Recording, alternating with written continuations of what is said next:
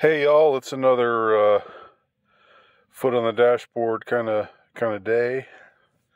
I'm gonna try to be ruminative here, and it facilitates my rumativeness, my rumination uh, abilities. If I don't, if I'm not self-conscious about being the center of attention, having my gorgeous face blasted before millions and millions of people. Normally I'm okay with that because I am a rock star, but I do have a shy side as well, believe it or not. So here I'm just going to be kicking back a little bit and ruminating. And what I'm ruminating on today is how dystopia is here. Dystopia snuck up on us, and I think you have to be my age or at least, closer to my age, to understand what I am talking about. Because if you're like in your 20s, I don't really know I don't know if you so much ever saw the change take place. I mean, maybe like because if you're in your 20s, for all of your conscious life, you've been in a world where people are online a lot, and maybe when you were a little kid, the internet was just in its infancy, but since you came into awareness of things, you were aware that the internet was just a prevalent part of society, and the notion of things existing without there being an internet is something that, I mean, you can understand intellectually in the same way that I can understand living in a world without television or without radio or without automobiles, but it's only a matter of speculation for you. For me, it was lived reality for people my age and older than me, and some people younger than me too.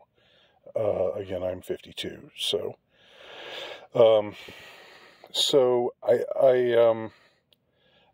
I think that I remember when I was teaching English composition a little while ago.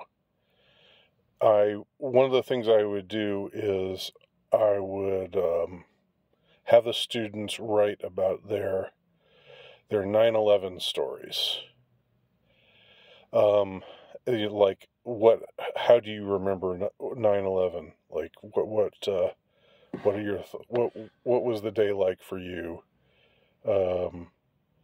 And what meaning did it have for you? And because it's one of the few galvanizing moments that people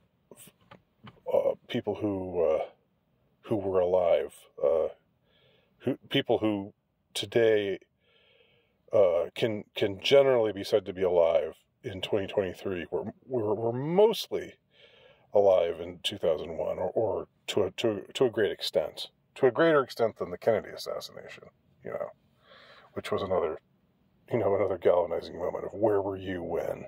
The space shuttle exploding, that wasn't really quite the same. That was in the 80s. And then it happened again later. There was another space shuttle. That's another ill-fated space shuttle mission. But anyway, so I would assign that, and at first, because when I started teaching, it was 2005. That was the first year I began teaching on the college level. I had taught a little bit before that, but never on the college level before. And, you know, for at first it was fresh in everybody's mind. And so they had interesting stories to tell. And then as the years went on and the date got more and more remote, it was like they had, less and less to say. It was like, well, I was in third grade and I remember everybody going crazy about something and I didn't really see the big deal. It didn't mean anything to me. Because that's what, when you're a little kid, I mean, unless you have some direct experience with a tragic event, it's not that you're callous about it. It's just you know, you're more in your own world, and stuff that happens that's not in your own little world, you tend to just shrug it off and go on with things. I mean, that's the way we all have a degree of what's the word? I'm trying to think of a specific word. Compartmentalization, that was the word I was looking for. We all do that to one degree or other for most of our lives. It doesn't mean we're bad people. It doesn't mean we're callous. It doesn't mean that we don't care about human suffering.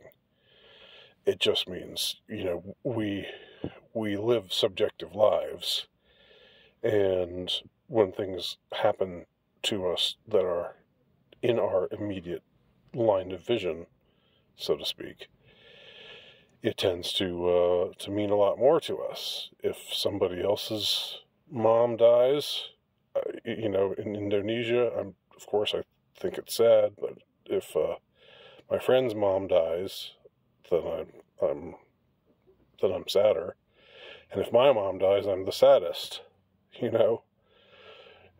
So anyway,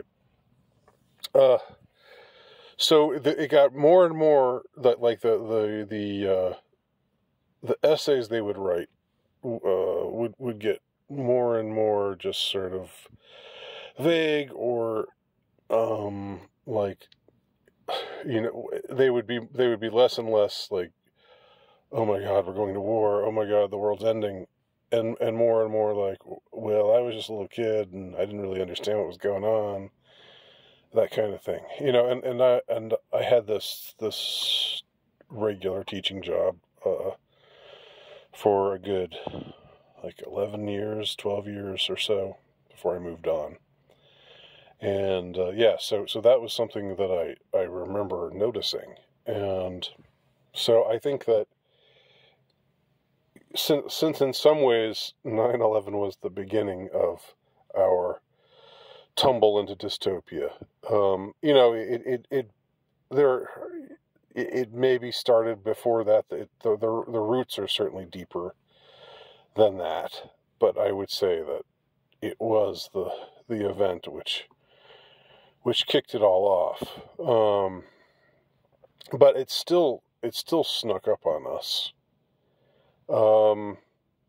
This is something I've said. I know I've said this before, and I don't want to be tedious or sound like a broken record here, but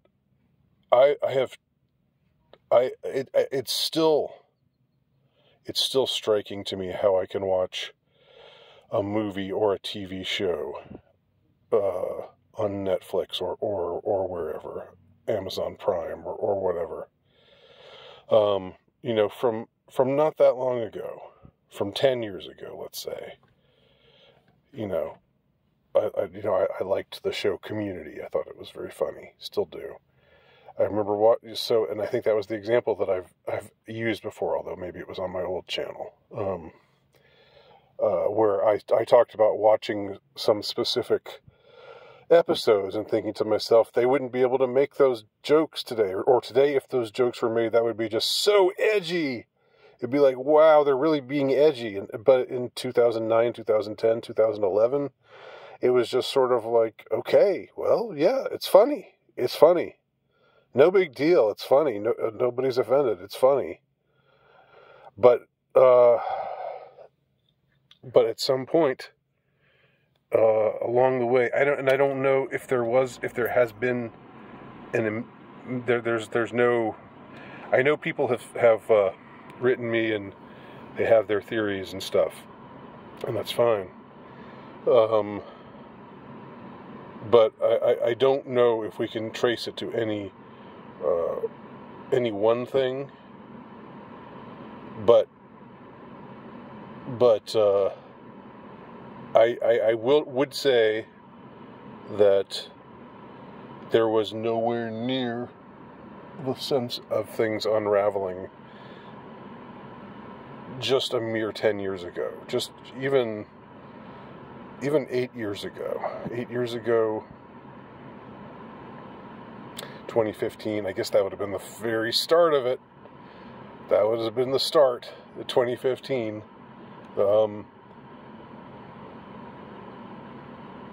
So it was weird because now that I look back on the aughts, it seems like a time of general, incredible freedom, where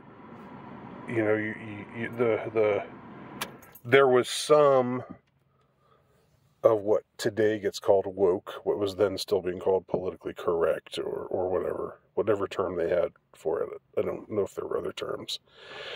You still had some of that, but it wasn't like it was everywhere. It wasn't like in every sitcom, in every commercial, in every, and I know I'm exaggerating things a little bit, but I'm not all that much. Like the times I've watched things with commercials in them, it's like, here's some medicine for HIV, and it's like, or we're having we're having a quarrel as a married couple, and it's two women or two men, and they're presenting it like it's just domestic situation. Can't we all relate? No, actually we can't. Most of us can't. Or of course the mixed race stuff, which is much more prevalent. Where the massive push for all of that began.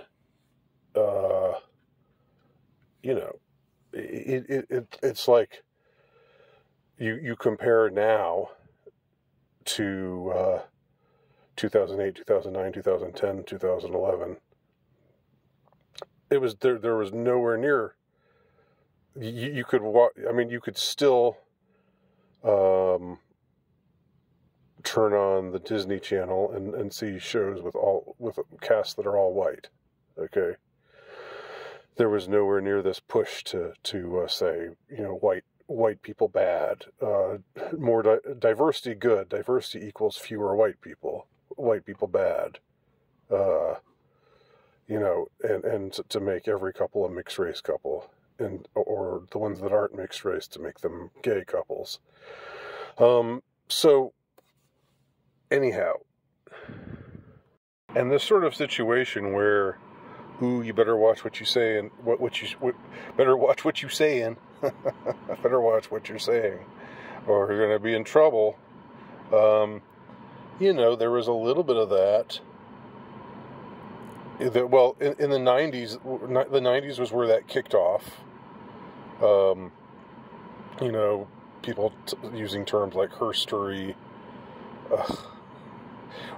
Why do you call it history? Why not call it herstory? They were really serious. They seriously. It seems so laughable now. I mean, it always was laughable, but it's no more. It's no less absurd than gender fluid stuff or tranny stuff or lots of the stuff, the pronoun stuff. But anyway, the 90s was when it really.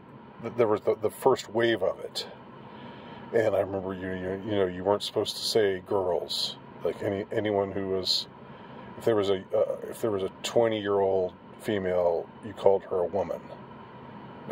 Now that's even controversial. How dare you assume that she's a woman?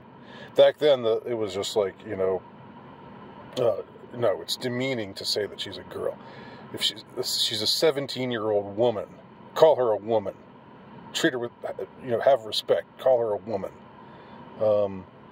That was this whole don't say they're girls, say they're women. That was a thing. That's really not a thing anymore. No one really bats an eye if you call a 25-year-old female a girl. Unless you're assuming her gender, but that's just in certain cases.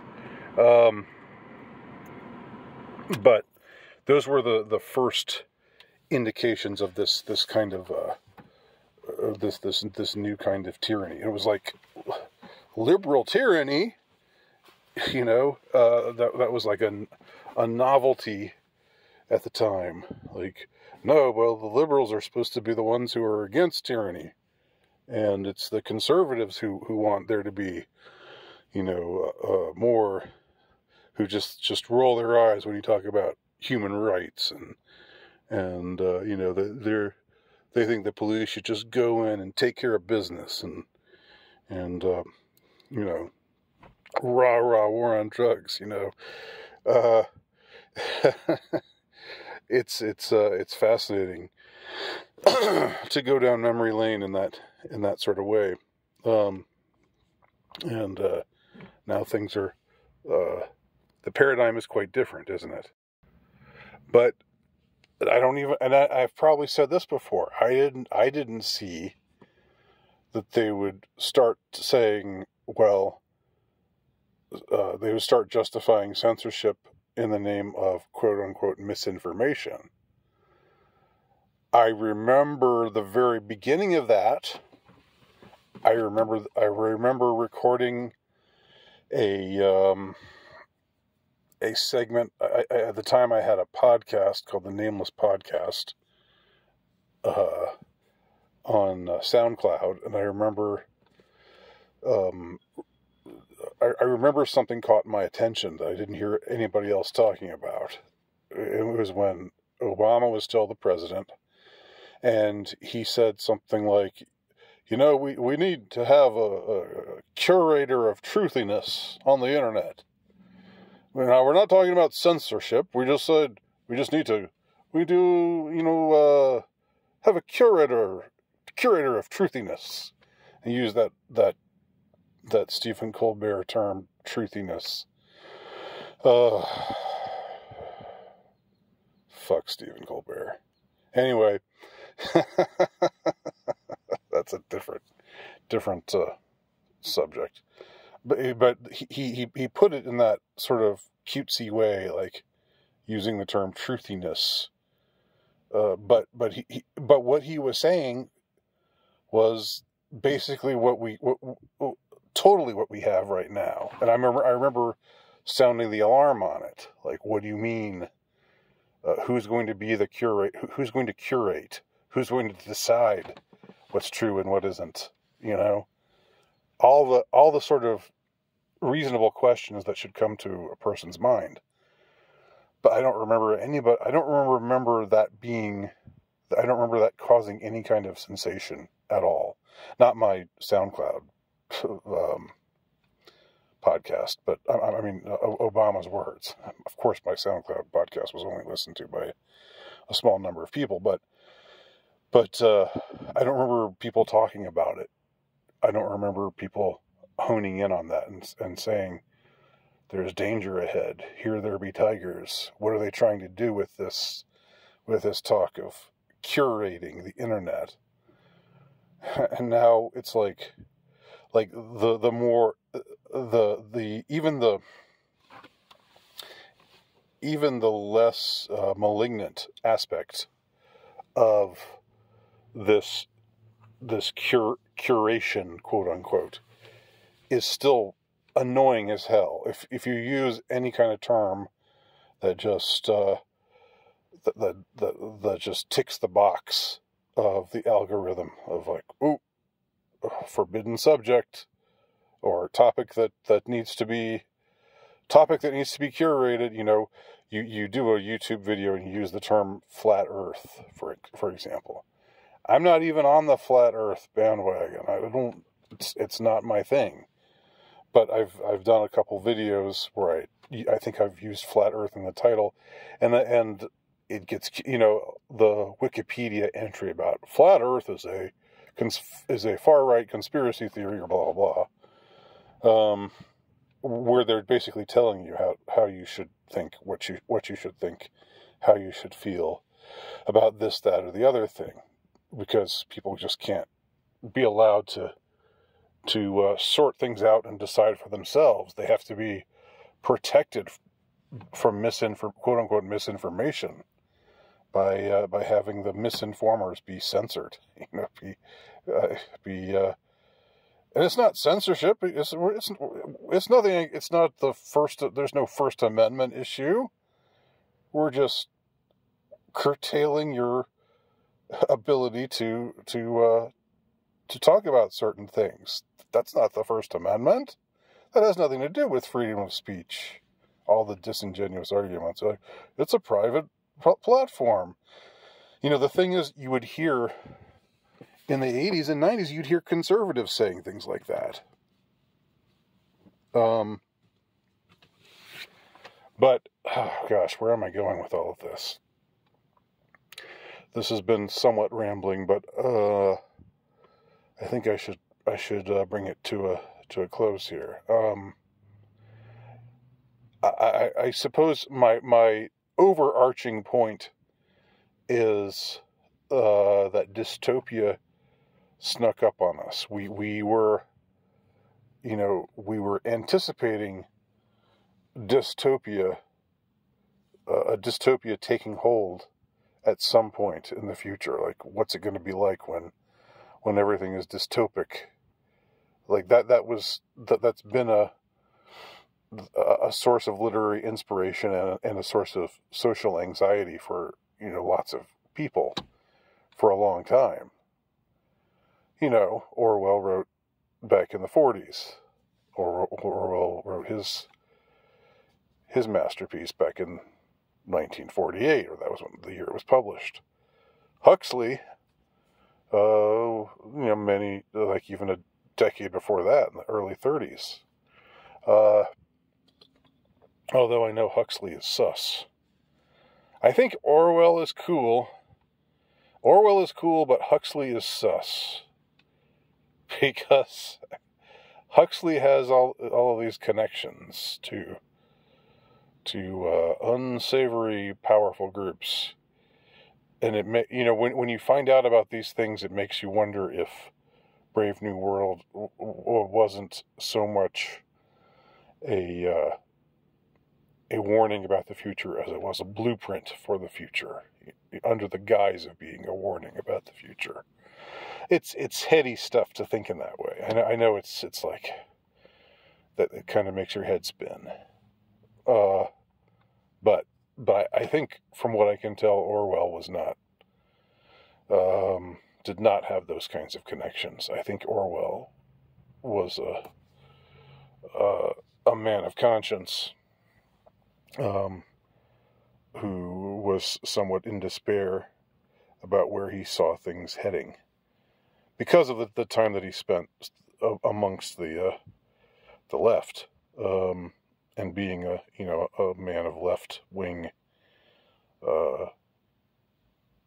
thought, generally speaking. But he saw things happening, and he could see the shape of things to come, which I think is the name of another dystopian novel, if I'm not mistaken, a less important one.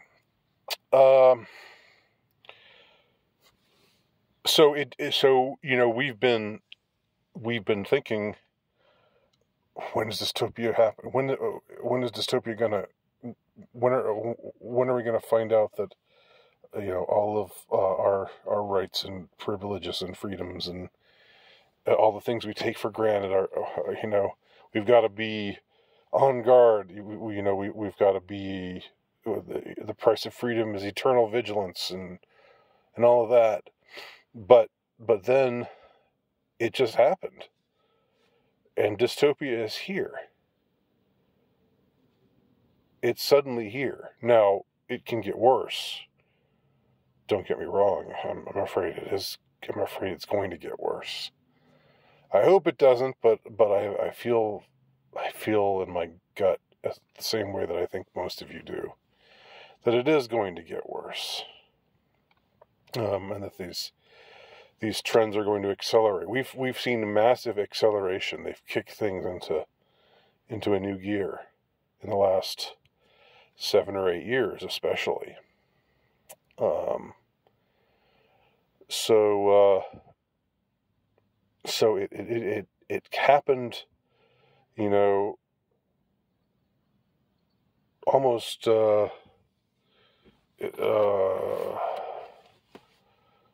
I don't want to say surreptitiously, but it happened without us really, without us noting that it was happening when it was happening.